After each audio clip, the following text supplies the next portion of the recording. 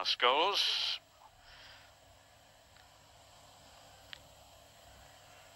Aiming for Ronaldo. Now Phil Neville, right back today. You do have to bear that in mind and give him time, really, to reacclimatise. That certainly is the manager's view. He didn't go along with the manager's opinion that he was in need of a rest, saying he was surprised and disappointed to be the latest victim of the rotation policy. Here's Ronaldo, aiming for Van Nistelrooy at that far post. Giggs was in there too. Solid resistance by Fulham.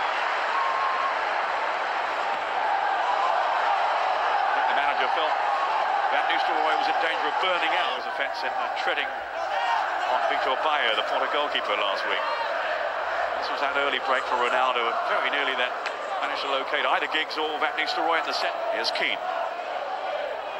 Very relieved to hear this week that he can't play in the next stage of the Champions League. If United get through, he'll miss the game. Fletcher. On by Butt.